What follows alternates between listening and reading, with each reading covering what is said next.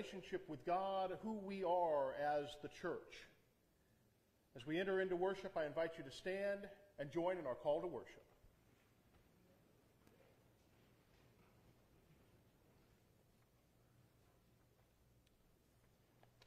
You are the salt of the earth.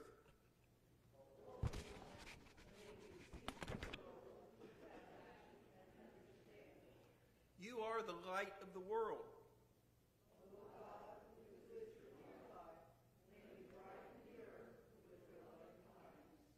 You are called to be a generous and forgiving people.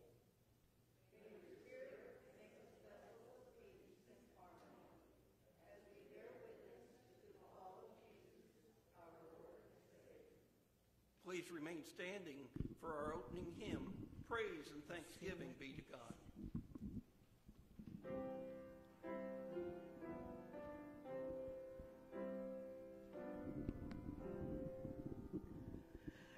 Praise and thanksgiving be to God our Maker, source of all blessing, prodigal Creator, baptized and made your own. Now we come before you while we adore you. Not our own holiness, nor that we have striven, brings us the peace which you of Christ have given, baptized and set apart. Strengthen us, O Savior, with grace and favor.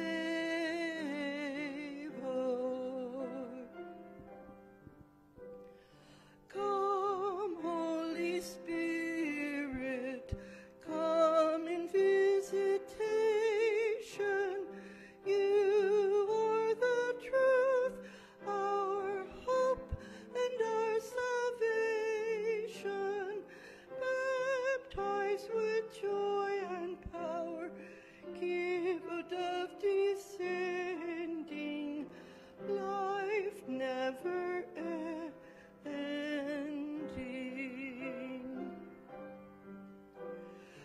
Praise to the Father, Son, and Holy Spirit, one Lord, one faith, one source of every merit.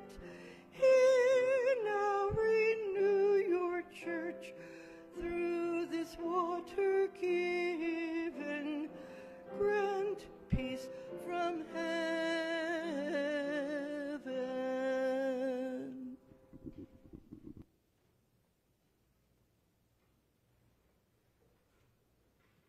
Our first scripture reading comes from the letter to Ephesians, 3rd chapter, beginning with the 13th verse.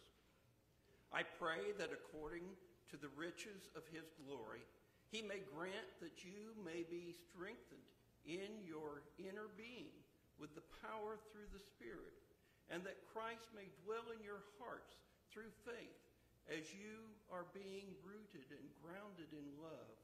I pray that you may have the power to comprehend with all the saints what is the breadth, the length, the height, the depth, and to know the love of Christ that suppresses all knowledge, so that you may be filled with the fullness of God.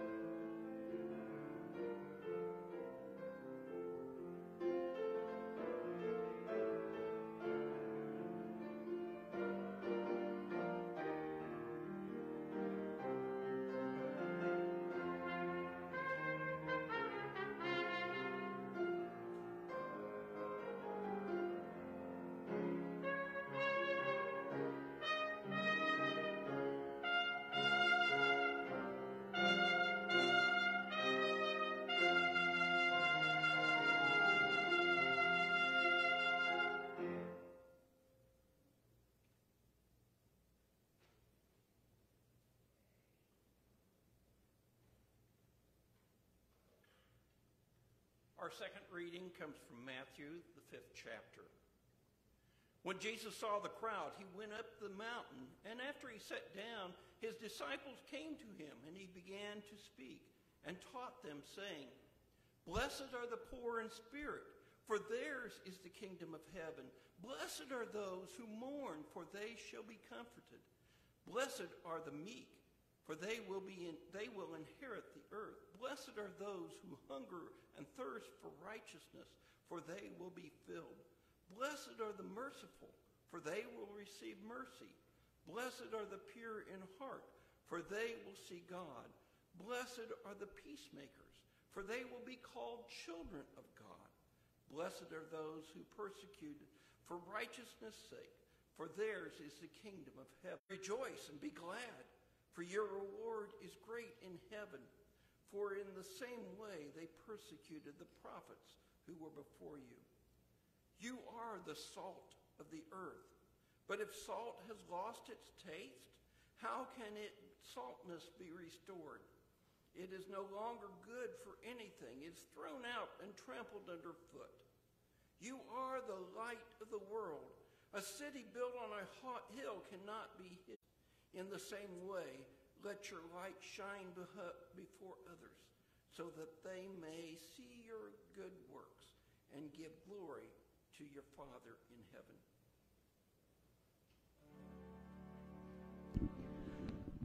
Alleluia, alleluia, alleluia, alleluia, alleluia, alleluia. And our hymn of preparation. I may stretch out a loving hand to wrestlers with the troubled sea.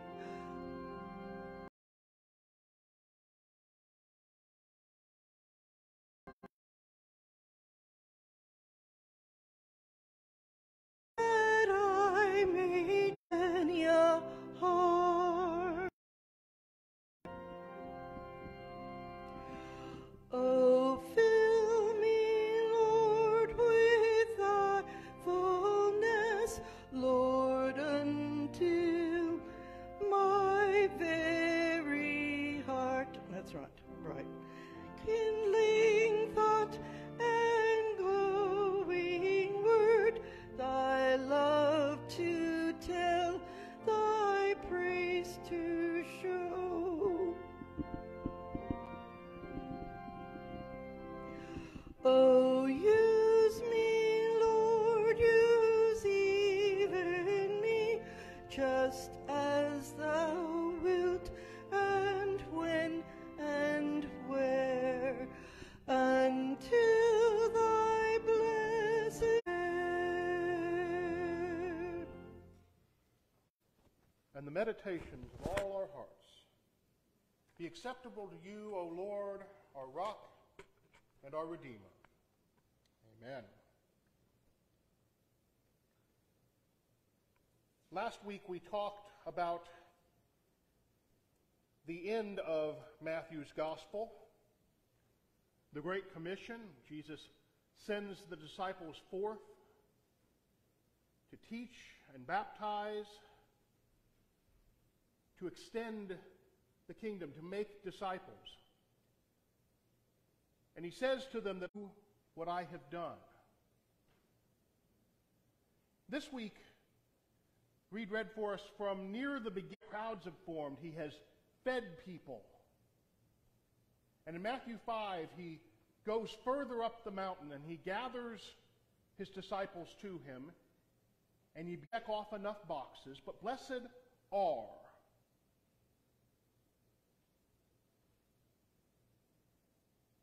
the poor in spirit, those who mourn,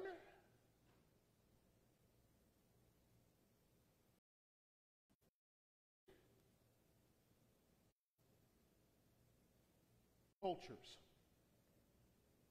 We think of power and pride of place. Blessed are the poor in spirit, those who mourn, the meek, those who hunger and thirst for righteousness, those who are merciful.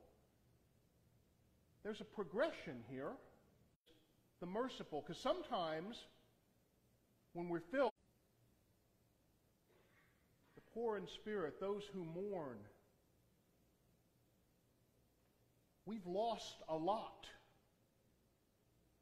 through this pandemic, through cultural change, things we took for granted just in the church. We need to mourn. We need to name losses and recognize that we can't do it ourselves. We need to hunger and thirst for righteousness and stay merciful.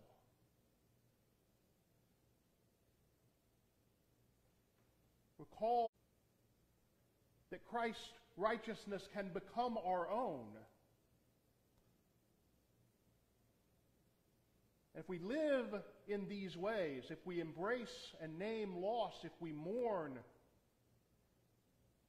if we are humble, if we seek righteousness, not just for ourselves, but for the world, if we remain merciful to ourselves and to others, if we take on the teaching of Jesus, if we participate in these first 3 months that I have been blessed to be here in Fort Scott, is spark a desire in you to study the Scriptures, to immerse yourself in these stories, in these words, but to recognize that the Bible itself often contains a lot of things that are not very Christ-like. And yet, in immersing ourselves in the Bible while not making an idol of it, Christ reveals himself. The fullness of God becomes something we can glimpse and aspire to. Thy word is a lamp unto my feet. It guides my path. But my path is to follow Christ. The Scriptures point us towards the fullness of God. They contain all things that we need to follow that path. They are sufficient, but they never claim to be complete. They never claim to be inerrant. They are inspired, that we might be inspired.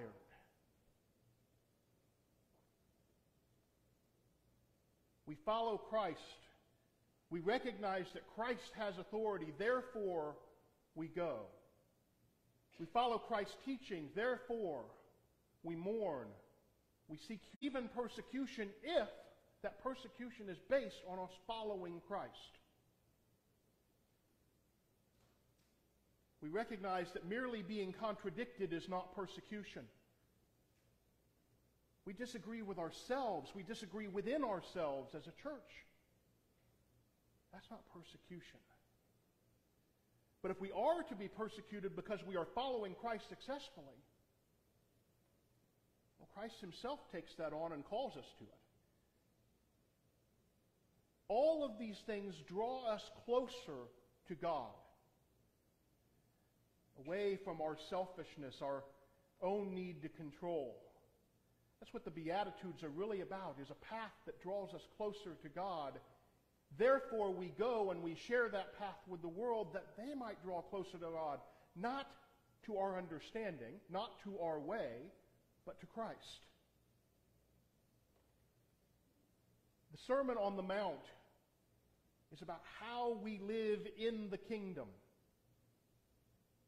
A kingdom that God has opened to all ages and nations and races.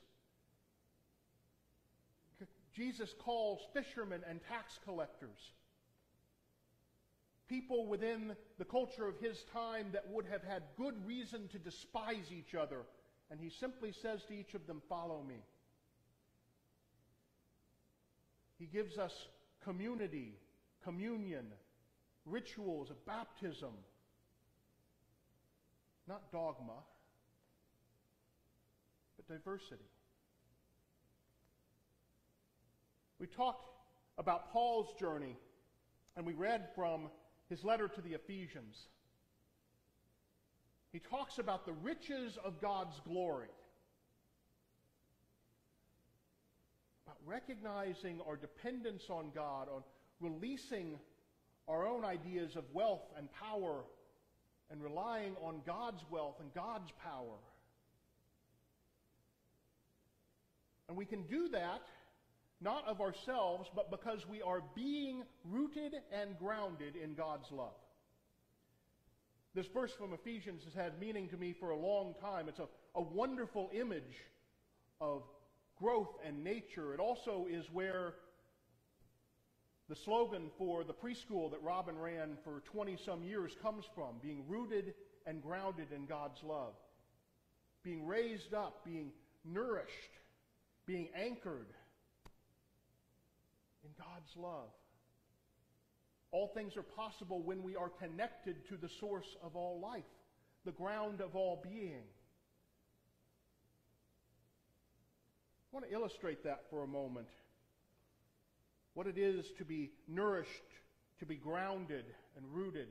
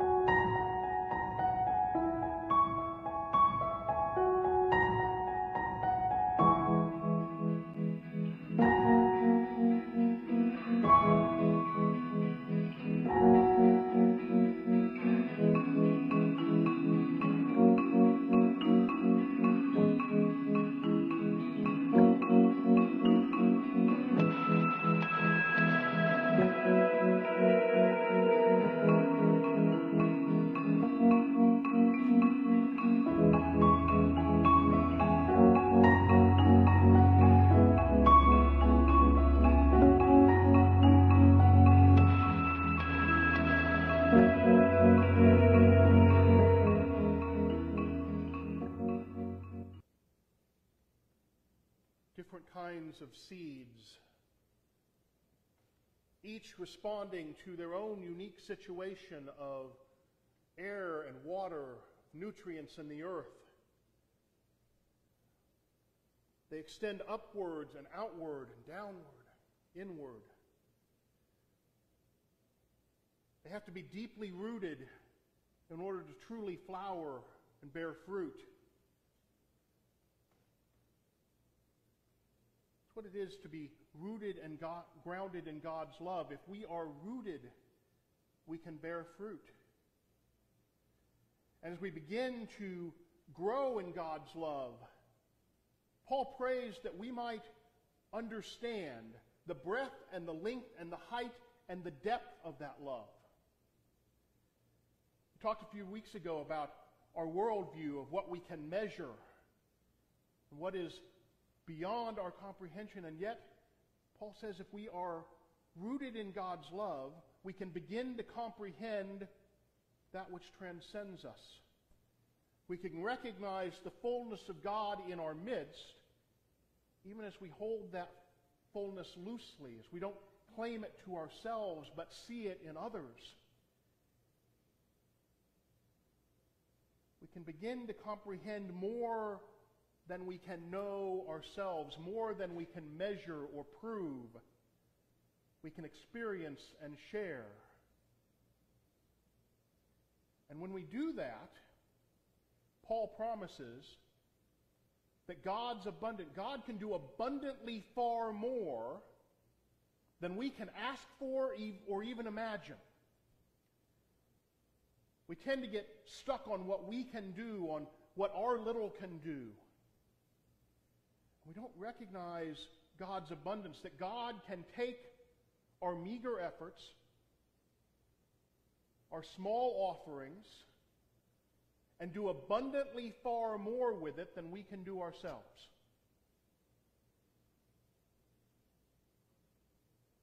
In Matthew, Jesus asked what's available, and a child has a couple of fish, some barley loaves, and suddenly there is enough. For everyone there are extras. God can do abundantly far more than we can ask for or even imagine.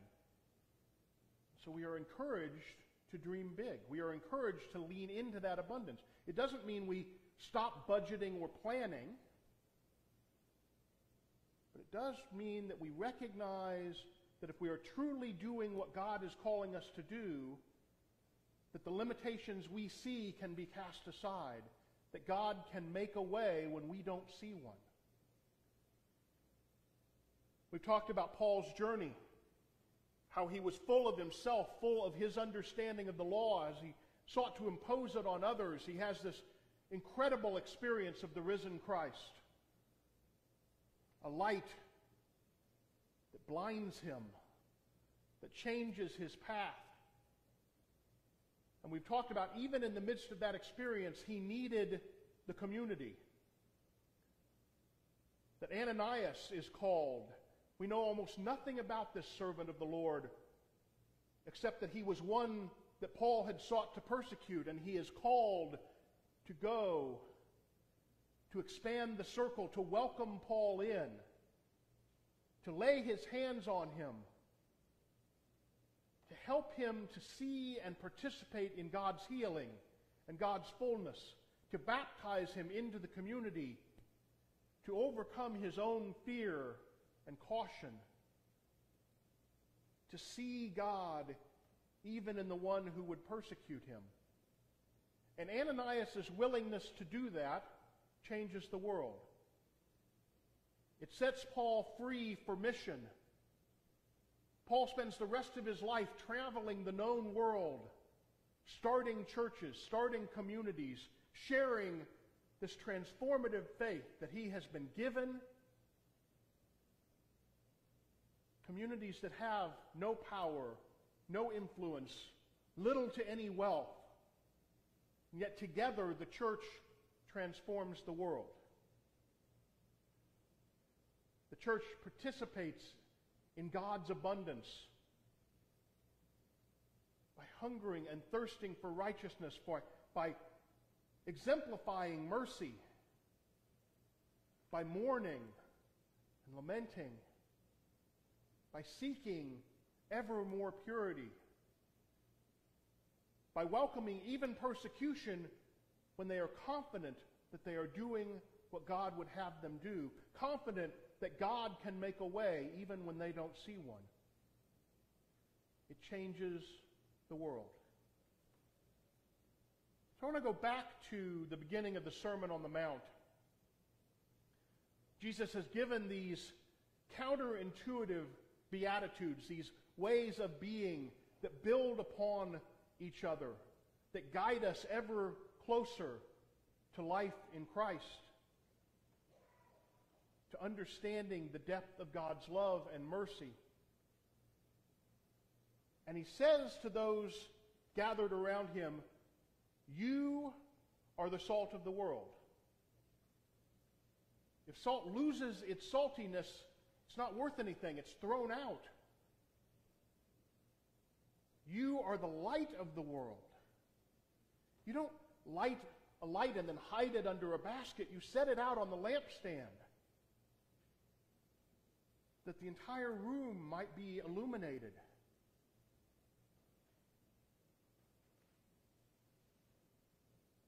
Salt is useful. We did a lot of things with salt, especially in the ancient Near East. It would preserve food. It would flavor and enhance food. It would melt.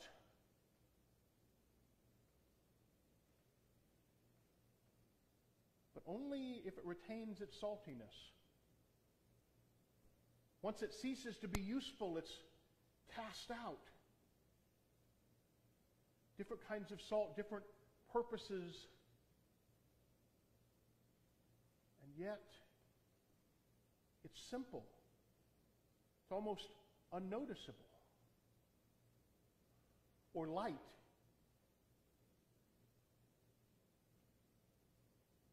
God separates the waters and then creates light. On the fourth day, he creates the sun and the moon to mark the seasons. In our experience of natural light, when light hits an object, it casts a shadow. Back in 1670, Isaac Newton defined this as a property of light. We thought of light as particles. It moves in a straight line. If something gets in the way, the light is blocked. There's a shadow. We know this, we can see this, we can prove this. Particles are not waves. Scientifically, we can prove that particles and waves are different properties. And yet light also behaves as a wave. One of the easiest ways to prove and demonstrate that is called refraction. When light hits a surface at an angle and then transfers through a different kind of media, things are displaced. The straw appears broken. The image of the Golden Gate Bridge is upside down in the droplets due to refraction. That's a property of a wave. My science nerd side can go into all sorts of other proofs and properties of light. But we can definitively prove that particles are not waves, and yet light is a wave, and light is a particle. You are the light of the world, Jesus says. There is more than we can do ourselves that is possible in the church. Our task is to be a lamp for others, to illumine others' paths. If they walk the same way we are, wonderful. If their path is different, that's fine. Our task is to be a lamp.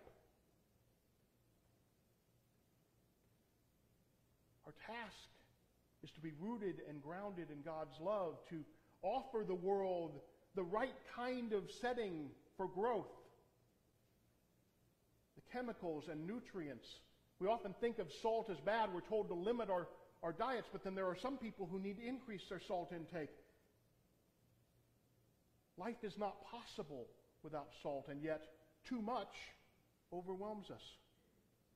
Vision is not possible without light, and yet we know, we can demonstrate that there are bands of light that we can't perceive. God's abundance is more than we can do ourselves, but if we participate in it, we grow. If we participate in it, we help others grow. We find that balance. We find abundance. That God can accomplish abundantly far more than we can ask for or imagine, if we are willing to have our attitudes be those of Christ. If we are willing in all things to follow, to become disciples of Christ, that the world might know God's love and know it abundantly. That's what I believe. Thanks be to God. Amen. Our hymn of response is God of Grace and God of Glory. And again, if you're wearing your mask, I invite you to sing along.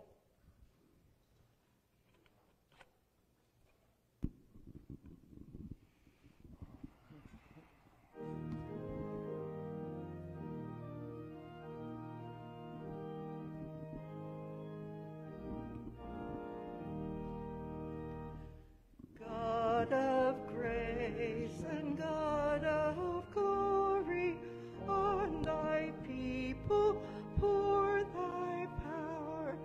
Crown thine ancient church's story, bring her but to glorious flower.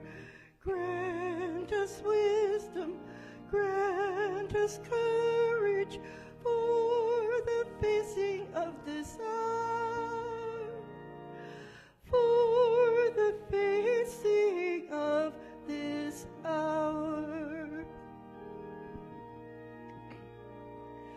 Lo, the hosts of evil round us scorn thy Christ, assail his ways. Fears and doubts too long have bound us, free our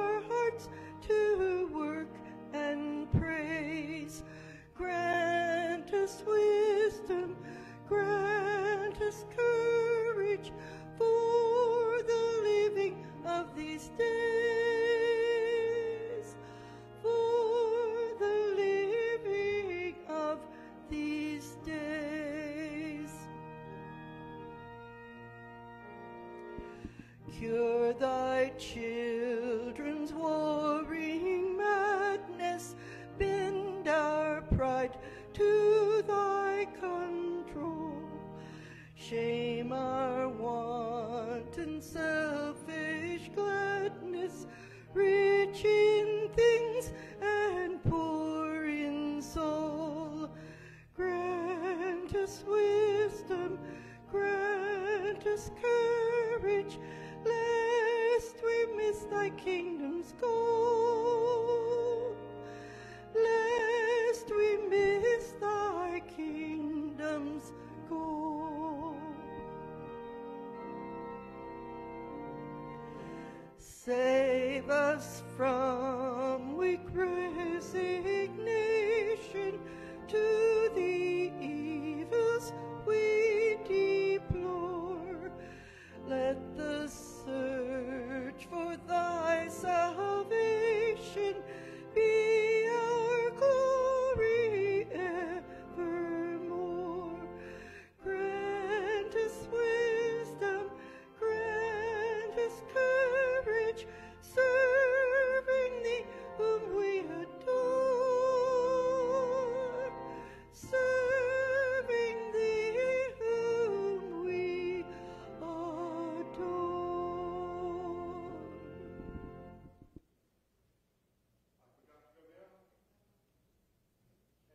See if there are announcements in the basket. Yeah.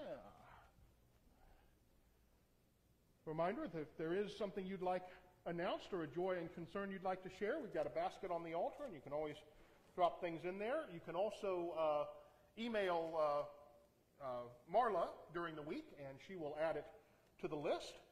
And one thing I want to highlight is we are continuing to see an increase in the number of people we serve on Wednesday nights at Feeding Families in His Name. And so last week we asked for some additional cakes, and that will be a need for the foreseeable future. If you want to bake a very simple sheet cake, it doesn't need to be fancy. We've got volunteers that'll cut that up and put it in boxes for us. But if you could bring those to the church by 1:30 on Wednesday, or if you want to make arrangements with Jean, let her know. We also are in need of bags. We box the meals up and send them out in bags, and so as you are shopping, if you would collect those bags and stuff them all together and bring them by the church whenever you'd like to, that would be very helpful to us. Also wanted to highlight in the bulletin, the Beacon Challenge ends this Friday. You may have seen, if you're on Facebook, Pastor Bob a few days ago was rallying his Presbyterian side and said that they were going to take the lead today and that, quote, the Methodists won't know what hit them. And they were offering to pick up from their homebound members and things like that. And we saw that. Reed called that video to my attention. And so I posted one the next day that said that we know that our Presbyterian brothers and sisters study the Word and that we have studied the Word and that Jesus teaches us that when we are hit, we are to turn the other grocery bag. And so we've got a few more days. We've got a nice pile there again today. It is our intention to keep the coveted can count award. But as Pastor Bob said in his video, what really matters is that the Beacon wins when Presbyterians and Methodists gather together. So we've got a few more days for you to go shopping and add to that tally. It cuts off at 9 o'clock on Friday morning. And I want to thank Reed again for doing our counting, and Marla and Cindy over at the Presbyterian Church for communicating and sharing the count. And then also in the announcement on the 24th, after church, we will have a celebration meal together at Buck Run Community Center where we can spread out and announce the final count and celebrate together. If you are intending to go to that, we need to get a head count, so there's a sign-up sheet by the entrance. If you would mark down that you're planning to attend and how many, we can make sure we've got tables arranged so we can safely gather and celebrate this annual outpouring of generosity for the Beacon. Trunk or Treat is coming up. I will have some sign-up lists for that but if you would drop Marla a note that you are planning to come, that is a wonderful evening. When I've done Trunk or Treat everywhere I've been, it's just a ton of fun. I don't like sitting at home answering the door all the time, but you put me in a parking lot with a bunch of other folks, and Halloween's all of a sudden fun for me. So that's one of my things to organize. We'll be in the bank parking lot behind the church, and simple decoration of the car. Some people go all out. Some people slap up a pumpkin and call it good. Bring a bag of candy, and we will have a great deal of fun that night. And there are also some announcements at Common Ground. So that is a chance for you or for community members to come by and chat if you'd like to, in a different setting than sitting in my office in the church. And so might be a little more accessible for some folks. If you know somebody who you think would like to chat with me, but they're reluctant to come into the church to do it, let them know those hours. They can just drop by and we can chat about anything. So, with that, let us take all of our joys and sorrows, those things that we mourn, to God in prayer. Holy God, you know us, you know the brokenness of this world, and you love us completely.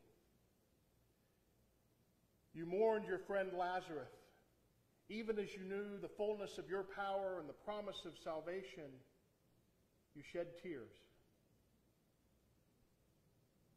You came as flesh. You took on the fullness of the human condition, that we might know that you know what it is to be human. You call us to take on the fullness of what we were created to be, to freely choose to follow you, to dwell in your love and your mercy, and so with you to transform the world, to renew creation, to overcome evil with good. We ask you this day to strengthen us, to help us remember our saltiness, to remember to cast light, to recognize that no candle is diminished by lighting another. In these and other metaphors, we seek to more fully understand, to draw closer to you, to participate in what you are doing in the world. We pray these things in the power of your Holy Spirit, in the name of the one who walks with us, Jesus the Christ, as we pray the words that Jesus taught us. Our Father, who art in heaven, hallowed be thy name. Thy kingdom come, thy will be done, on earth as it is in heaven. Give us this day our daily bread, and forgive us our trespasses, as we forgive those who trespass against us. And lead us not into temptation, but deliver us from evil.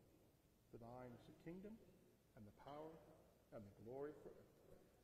Amen. I invite you to stand and join in the Gloria Patri. Glory be to the Father, and to the Son, and to the Holy Ghost, as it was in the beginning, is now, and ever shall be, world without end. Amen. Amen. You may be seated. And as Ron announced last week, we are beginning our pledge drive campaign. There's an insert in the bulletin that talks a little bit about why Gala gives to the church, and I encourage you to spend this time to think about why you give to the church and how you might respond best to the grace, love, and gifts that God has given you.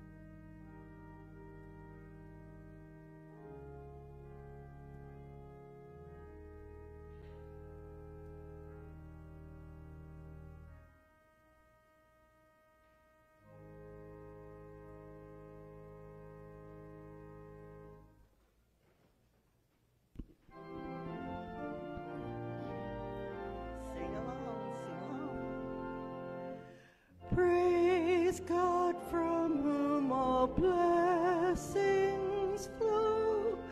Praise him, all creatures here below. Praise him above, ye heavenly host. Praise Father, Son, and Holy Ghost. Amen.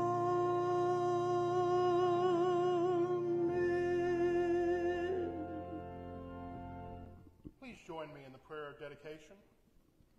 Loving God, you fill our lives to overflowing, like baskets of fruit and grain from the harvest.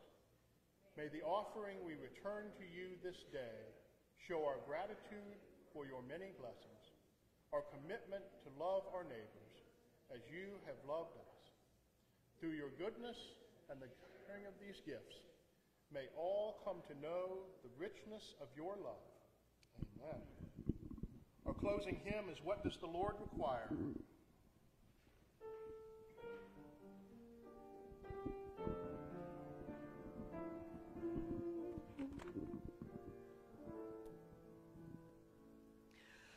What does the Lord require for praise and offering? What sacrifice, desire, or tribute bid you bring? Do justly, walk humbly with your God. Rulers of earth, give ear, should you not justice know? Will God your pleading hear, while crime and cruelty grow? Do justly, love mercy, walk humbly with your God.